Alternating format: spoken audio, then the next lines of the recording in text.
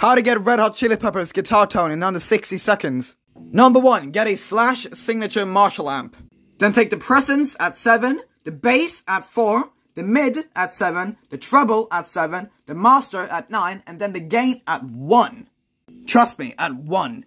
And then take this switch all the way down for some reason. I don't know, you can just screenshot all of this.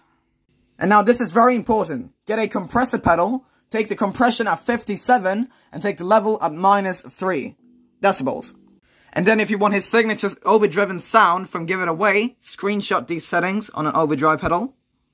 Then either get a Gibson Les Paul, a Fender Stratocaster, or a PRS. Listen, I'm using a Fender Stratocaster because I think it sounds the best. And here's the final result. Hope you like it.